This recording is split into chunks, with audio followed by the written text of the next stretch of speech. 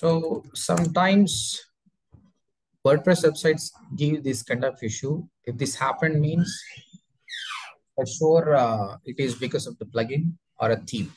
Okay, we have to rectify it. So sometimes even though this error is coming, you can able to log in. If you type /wp-admin, you can able to log in.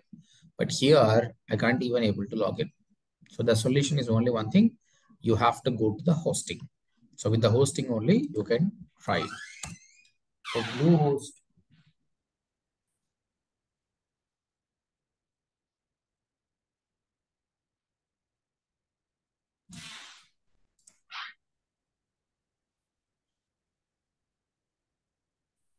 So I'm just logging to my Bluehost account.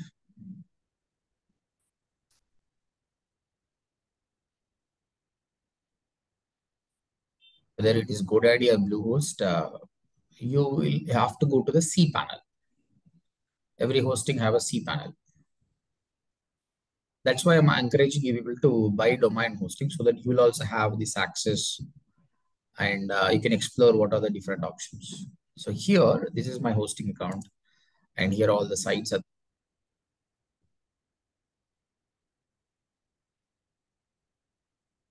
We had a problem.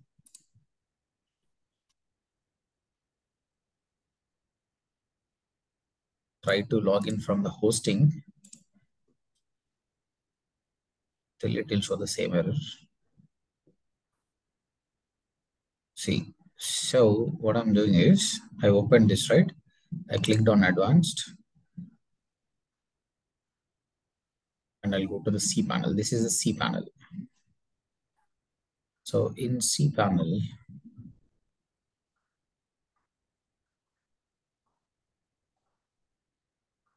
here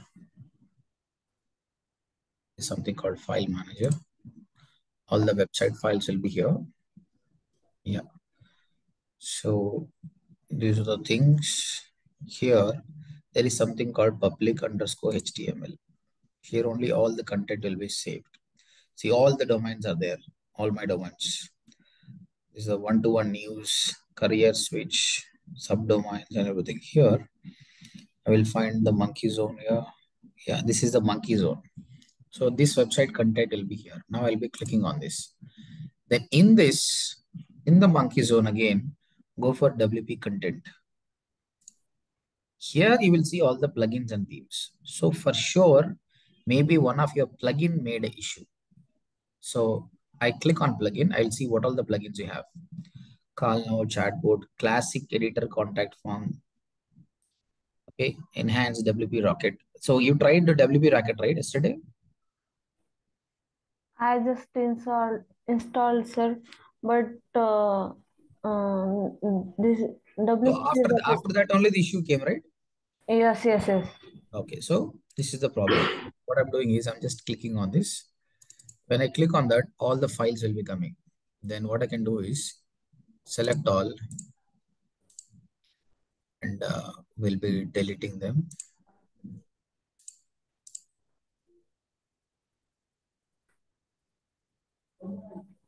Select and delete. Confirm. So if you delete plugin, that plugin will go. That's it. So there is no content in the plugin now.